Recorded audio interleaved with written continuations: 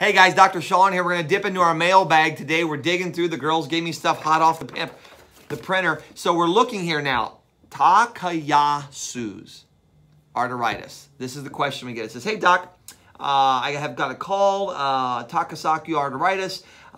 Mine pretty much is severe vasculitis. This year so far, I've received 4 surgeries, 1 below the knee amputation because of my illness. I know better nutrition is warranted. Currently, I'm eating a high protein diet for wound healing. What else can I do? Okay, great question. So let's go here. First things first, the condition itself, arterial inflammation, arteries swelling, inflamed. They're not sure why. Etiology for this is unknown, which means we don't know what causes it. It just happens. It tends to happen in women more than men, childbearing years more than other things. So we look at this and we say, okay, if this is the case, how do I get at something where we don't know what causes it, but we know the symptoms? So we go back and we look at this and say, okay, arteries. What do they have? What's special about an artery? Oh, it's muscle. Lots and lots of muscle. And muscle gets tight. So you start thinking to yourself, if the muscle gets tight, it constricts. When it constricts and it gets tight, it gets brittle. Brittle things tear. Now we have a commonality. Now we know, okay, the muscle gets inflamed. That's the key word here, right? Inflammation. It gets inflamed. So you start looking for triggers that cause arterial inflammation. Number one thing, they asked me about what do I do for nutrition? Okay, you got to balance it. You got to balance that diet. Now, how do you know what to do? It's a great idea to increase your protein for wound healing, but protein can be inflammatory if it's not digested.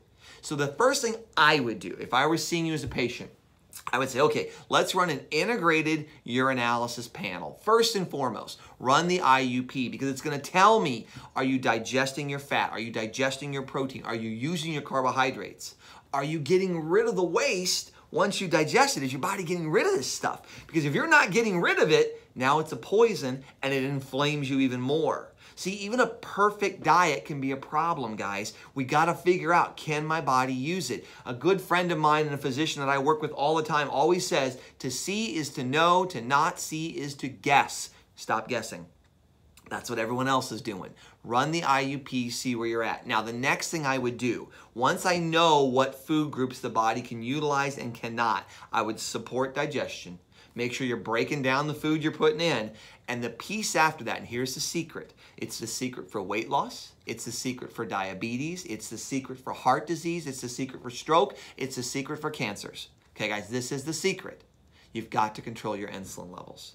You cannot allow the hormone insulin to spike and stay spiked. If it does, it causes inflammation.